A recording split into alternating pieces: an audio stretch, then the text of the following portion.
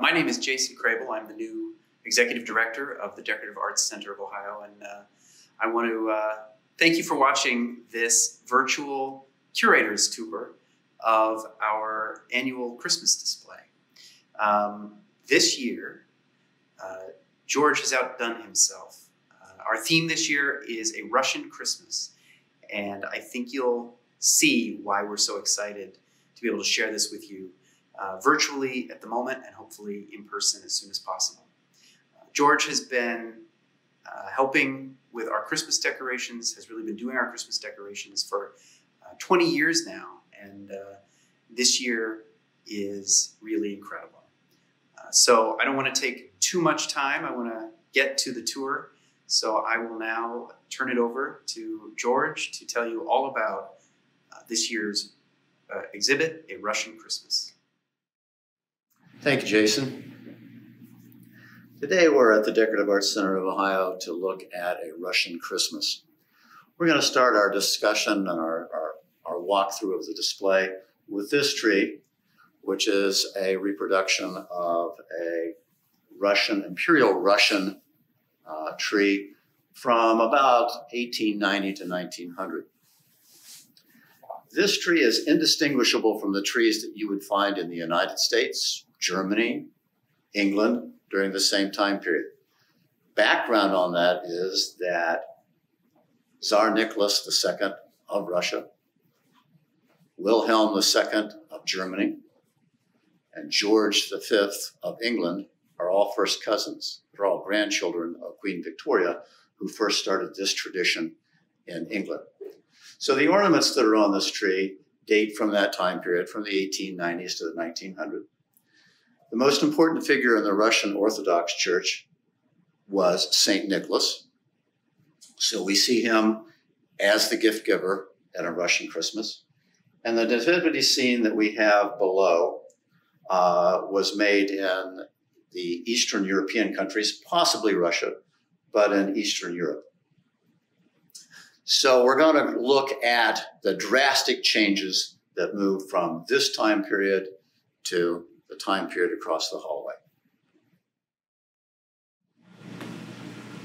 This tree is the almost exact opposite of what we looked at earlier, because after the revolution in 1917, as Stalin comes into power in the 20s, we find that Christmas is totally banned.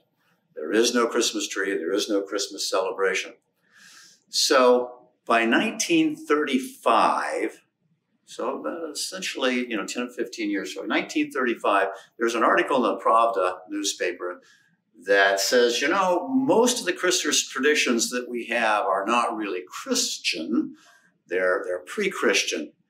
And as such, it would be a boon to the Russian children to allow some kind of celebration to occur. So Stalin relented a little bit and he decided that, well, we should have a New Year's celebration.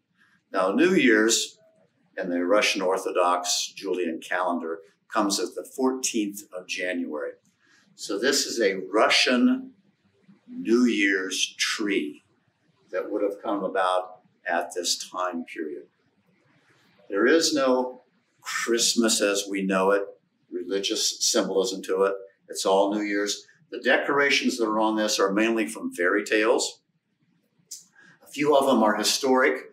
We have a almost Viking-looking person here and here. We actually have a Viking ship here. One of the things that people often don't realize is that Russia, as we know it, was heavily influenced by the Rus Vikings. That's where the word Russia comes from. And they established part of the ruling class at that time. Zeppelin up here with CCCP on it. A lot of interesting decorations that came about after 1935. Another character that's important to the Christian or to the Christmas traditions of Russia from this time period is this fellow right here, Ded Moroz, who translates into Grandfather Frost. He's a very ancient Slavic mythology character. He came back in the 18th century and totally replaced the St. Nicholas figure because He's obviously a religious figure after 1935. And one of the other important characters is this fairy tale character right here. This is Baba Yaga, who's a Slavic fairy tale character. And this is her hut, which moved around on a chicken leg. She was one of those characters that was both a villain and a benefactor of individuals. So now we're going to move into the rear parlor where we'll see a Siberian winter.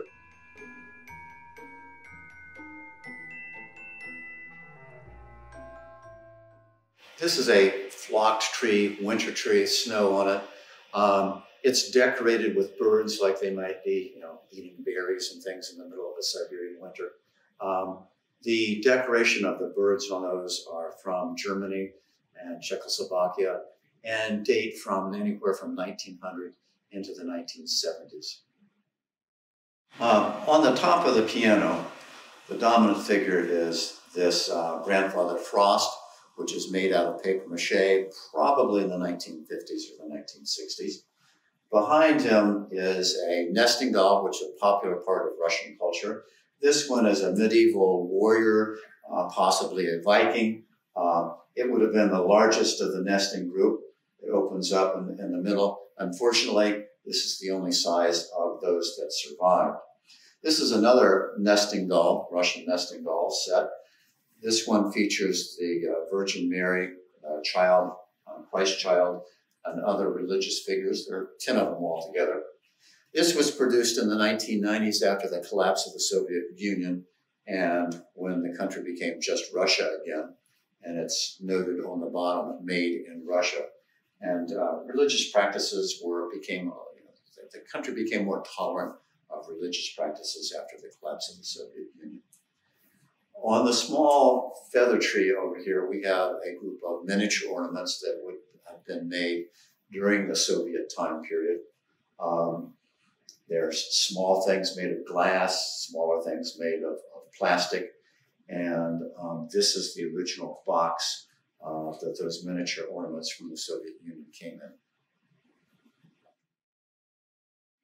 So this white tree represents the snow and ice of the Siberian winter.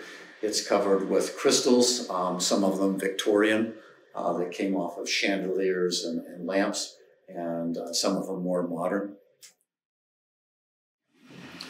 This is another white snowy tree.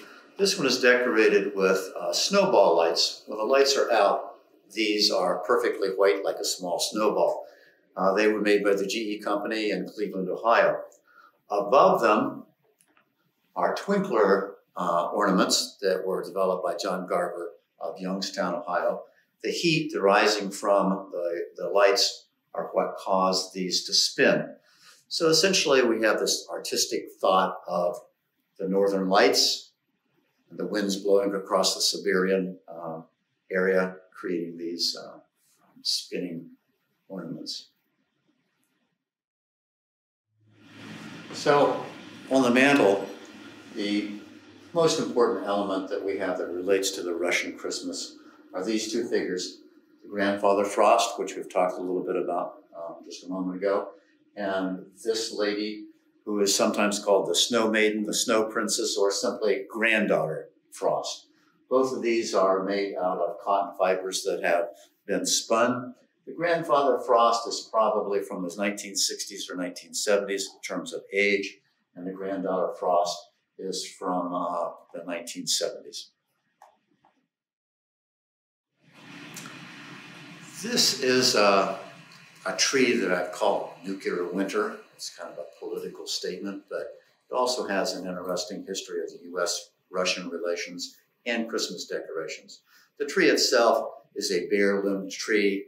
It has snow on the limbs.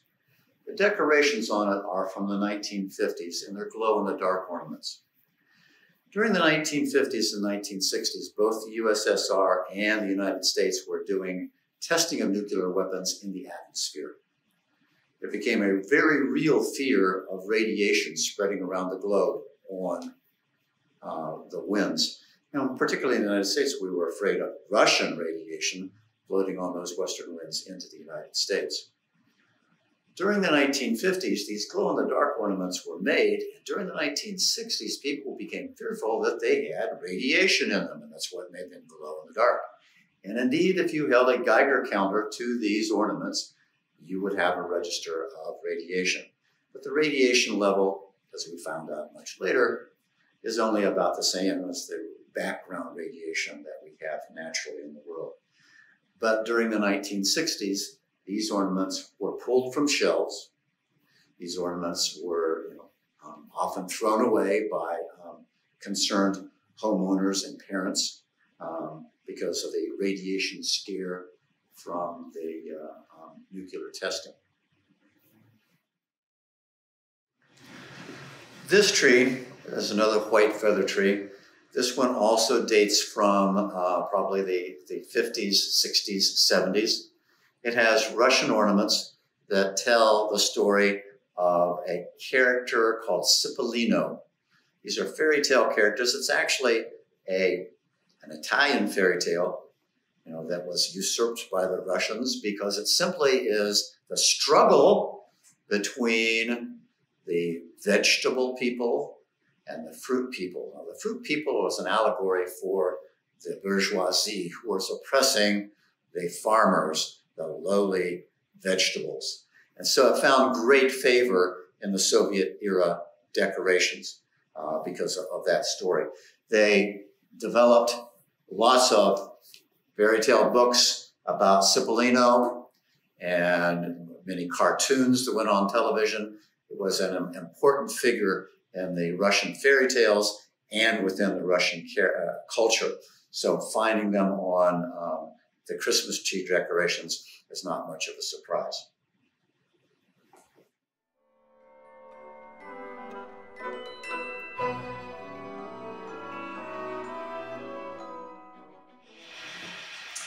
Behind me are 14 aluminum trees that date from the late 1950s into the mid-late 1960s.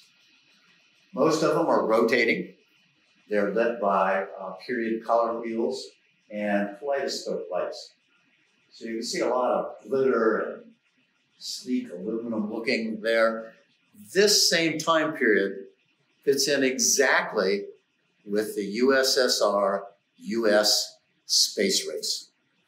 These trees were also part of that modernistic, futuristic, sleek space type of concept. And they fit right into that same idea. Underneath those trees, there's a lot of toys, also gifts from the 1960s. On the table here to the front, we have information about the space race, starting with Yuri Gagarin in 1961 and going up to the first men on the moon in '69. Also, our two books talking about the aluminum trees and how they were developed, the different sizes. Most people think of aluminum trees as being just silver in color, but in fact, they were made in multiple colors. On display, we have a blue-green one, and we have a green one, but also gold and pink aluminum trees were made. On the mantelpiece, we have some stockings from the 50s and 60s, some flashing lights that were popular, Christmas tree lights that were popular at that time. On this couch, we have some remembrance of the Kennedy assassination, also occurring in the 1960s. On the pianoforte in the rear, we have a white village, again written in that concept of a snowy winter night with the moon shining down on the village. And over on this side, we have a table set for a 1960s party.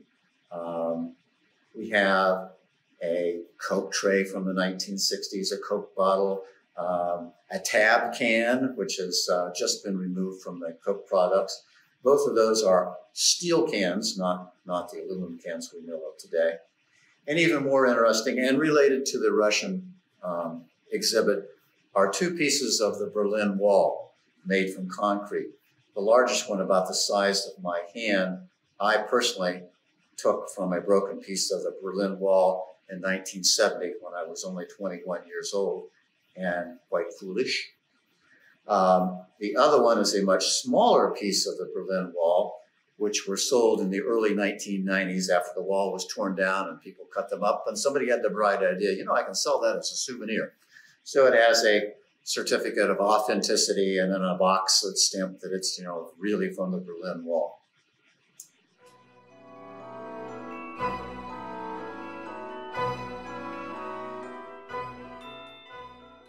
We're in the rising room of the Decorative Arts Center of Ohio. The large tree in this room is filled with Christopher Radko ornaments. He is a designer of Christmas decorations and started in the mid-1980s. Most of the decorations on this tree date from that time period up until about 2006. The link that we have with these decorations is the fact that Christopher Radko went to Poland in the mid-1980s and enlisted Polish glass blowers to start making molds and blowing his designs. And at this time, Poland is still part of the Soviet Union, still a member of the Soviet Bloc. So the Poles have been making ornaments since the late 1940s, and he changed the whole concept of the glass blowing industry there and greatly increased their economy. And that's probably one of the reasons they were able to move towards the rest of Western Europe as opposed to staying aligned with the Soviet Bloc. The decorations on this tree belong to both myself and my daughter. Most of the ones that are mine are personal gifts from Christopher Radko for help that we gave him in coming up with some of the old designs and old molds. On this side is a bubble light tree. It's a reproduction of a 1950s bubble light tree that Christopher Radko did as part of his retro, memory, bringing back memories designs. This is a Christopher Radko patriotic display. It's a tree that he actually produced that has an Uncle Sam hat at the bottom. And we have Washington, Lincoln, Jefferson. We have a patriotic Santa Claus. We also have some ornaments that he designed right after 9/11 that represented the Twin Towers and the police and the fire departments of New York City. On the mantelpiece, we find some more Radko decorations. We have two treetops, tree points. This one is Grandfather Frost in beautiful frosted and blue colors. The blue coat typically is the traditional color of the coat for Grandfather Frost. We have two smaller ones. This one is another Radko Grandfather Frost in a white coat. This one was made in Poland by one of Radko's competitors, and it's a Granddaughter Frost. And then we have another Christopher Radko point over on this side, which is an angel. The interesting part of these is the complicated process that's involved in making these. This is all done as one piece, the whole large piece. This is blown first, then this section is heated up, and then this is blown free and indented. Then another section of the glass rod is heated up into a large ball like this, and then indented, and then the whole thing painted. Lots of room for mistakes in creating so many pieces out of one single piece of glass. Same thing with our angel over there.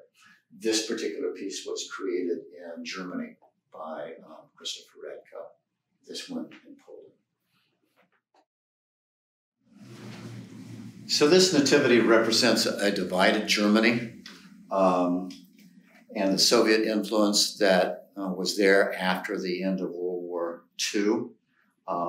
Germany was, 1945 was divided into zones of influence by the victors. So Germany was divided between the Soviets on the east, the Americans, the British, and the French. One of the biggest things that happened to the German economy early on was the Marshall Plan.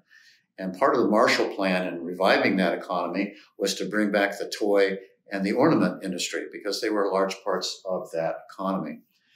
So when those items began to be reproduced and again shipped to the United States in those later 1940s, the ornaments and decorations, and in this case a nativity set, had to be marked where they came from. This set is marked Germany, British zone. These pieces are marked on the bottom, made in Germany, Soviet occupied. So these pieces are only made for a short period of time. Later, they're going to be marked made in West Germany, Western Germany, or made in Eastern Germany. And so these can be dated because of those stamps and because of that history to right after World War II.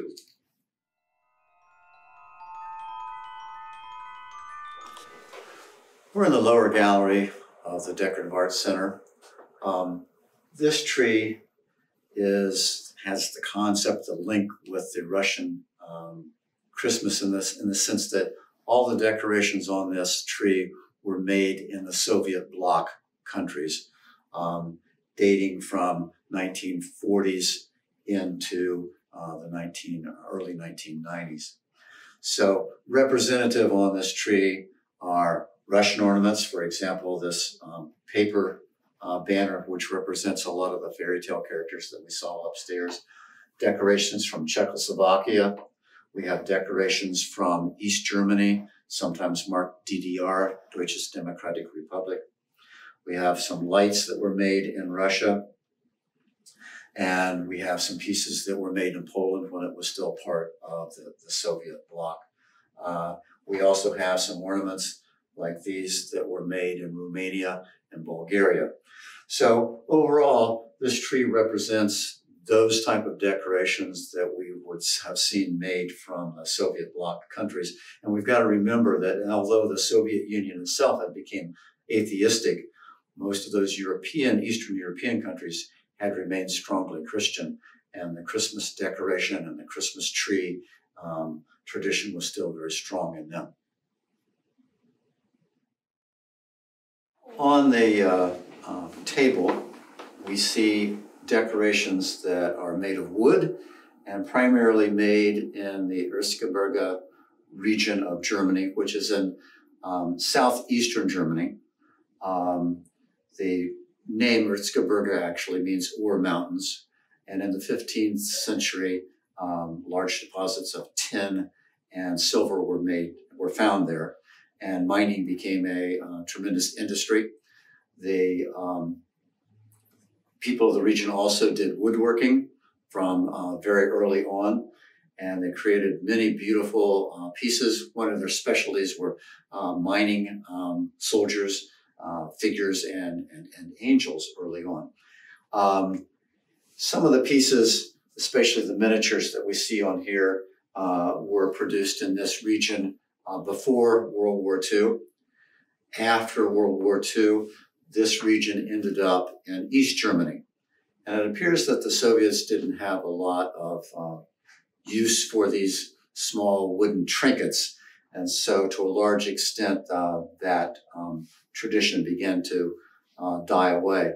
Some of the woodworkers and businessmen were able to escape across that east-west German border, because in those early days it was still reasonably porous.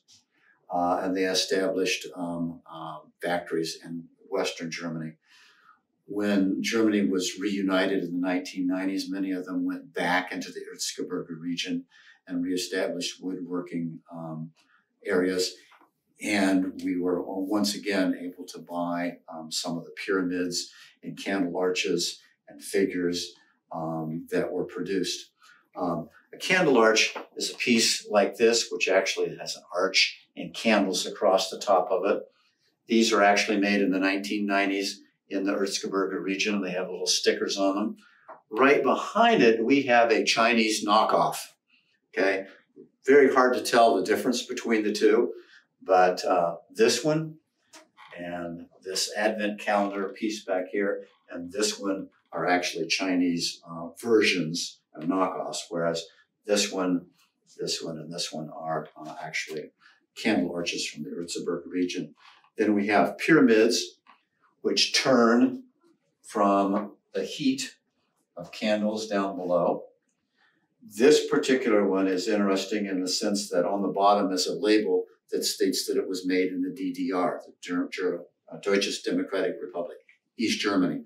So it would have been quite a rare piece that would have been produced and then shipped, imported to the United States. Scattered among that, like I say, there's a lot of small miniatures that would have been made before the war. These pyramids, this is the smallest pyramid that I have in my collection.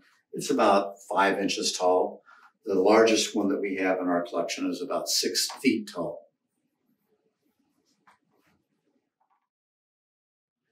So this is the last piece that visitors to the Decorative Arts Center would see as they're ready to exit the museum. This is a Russian aluminum tree. In the upper gallery, we saw some American aluminum trees. And you can see that this is very different from that. Some might use the words it's more delicate. Others might use the idea that it's much more frugal in its use of materials. But the limbs itself on this are very feather-like, very delicate. It has a collection of Russian decorations on it, again, mostly from probably the 1960s, 70s, and 80s. There are pieces like the star at the top that are cardboard, many that are glass. This is a Russian soldier. This is a Grandfather Frost made out of cotton. And there's even some pieces down here that are reflectors that are made out of plastic. All of these, again, are Russian made. And the tree itself, this is the original box that this Russian aluminum tree came in. So as I say, this is our last element, last part of the display of the Russian Christmas. We've had an enjoyable time, and hopefully at some time in the future, you'll be able to actually come and visit our display in person. Thank you.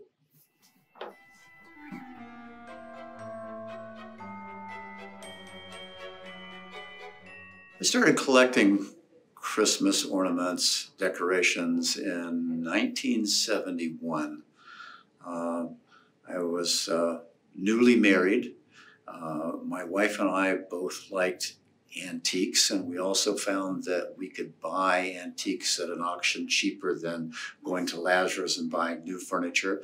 And so for our very first Christmas, we decided we ought to put old Christmas decorations on our tree.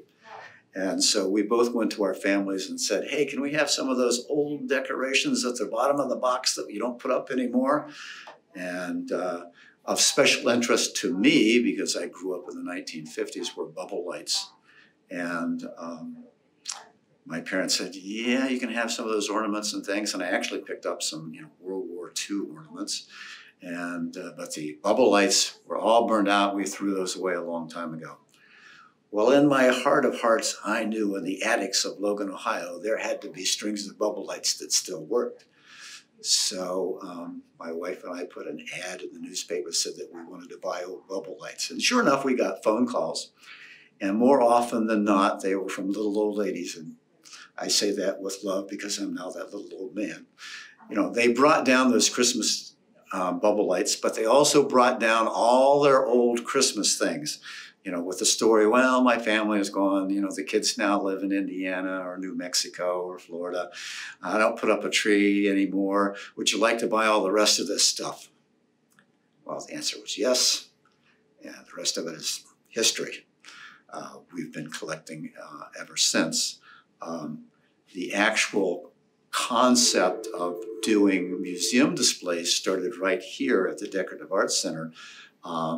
In 1999, we were invited by Tom Laporte, who was the director at the time, to put up a large Christmas tree of Santa Clauses, just one tree, and it was in the main hallway upstairs. And after that, the very next year, we were asked, gosh, would you do the whole museum? And so that started our collection that was designed specifically for museum displays. And over the years, we've done quite a few in the local area and other parts, and we've set up displays at conventions and things like that. So most of our collection today is designed to be set up for displays like you're seeing here today. The fact that the Decorative Arts Center plans their exhibits out 1 to 2 years in advance is a large help to Jeannie and I. We knew last January, February, that the gallery display upstairs would be a Russian exhibit. And when we first began to talk about that, Jeannie and I certainly bemoaned to the director, Russian Christmas. They didn't do Christmas. How are we going to do this? But fortunately, we had basically a year to think about how we might come up with the display that you've seen today. The first things that we decided to do was to come at this display what we've described as sideways. Not directly a Russian Christmas, but as you've seen, we have a Siberian winter room. We have a 1960s room that's filled with aluminum trees. And then we relate that to what was happening with Russian culture and U.S.-Soviet relations during that time period. But there are also trees that have nothing but Russian ornaments on those. A few of those we had in our collection to start with. A few more we have bought over the succeeding year. And some of the others also have come from a fellow collector's collection. Jerry and Darla Arnold of Cleveland have lent us some of the glass, paper, and cotton decorations that you saw on the Russian-themed trees upstairs. My favorite part of the exhibition this year, of course, we always enjoy everything, doing it and do it the best we can, but my favorite part has to be the aluminum trees. That was one of my central ideas, starting very early on, was to create that aluminum forest. Generally, if we put up an aluminum tree, it's only one at a time, but this gave us the opportunity to create that whole forest of spinning trees lit with the color wheels, which I think created a very dramatic room. I grew up in the 50s, and when the aluminum trees began to come out in the 1960s, boy, I was dead set against them. If you could go back and talk to that 18, 19-year-old George Johnson, you'd hear him say, I'm never going to have an aluminum tree. And now I have 16 of them. So, but that's the time period of my high school days, my graduation, my, dating my wife, going to college, getting married. Those are those type of memories that those aluminum trees bring back to me. So out of this exhibition, those are my favorite. Some of the favorite decorations, my wife in particular likes these small houses that were made in Czechoslovakia. I like some of the ornaments. I'm a historian, okay? That's my original degree. And I like the fact that some of these ornaments right here, they tell a story. The molds were originally made in Germany in the 1920s and the 1930s. And then they were repurposed again in the 1950s, 60s, and 70s. And we have that history stamped onto the cap where it says made in East Germany or made in the DDR. I particularly find that element of history and how that culture has been laid one on top of another to be fascinating. But I think in terms of the emotion, I have to come back to the idea that the aluminum trees are what bring back, this particular display, bring back that, personal emotion to me. Over the years, I'm an author of 5 books on Christmas decorations and museum displays and guest speakers and things like that. And over the years, I've had a few people ask me about, how do I start collecting? What should I collect? And I've even had a few people ask me, what should I invest in? And my answer to investment is don't invest in Christmas. The antique market goes up and down. Anybody that deals with antiques understands that that market goes up and down.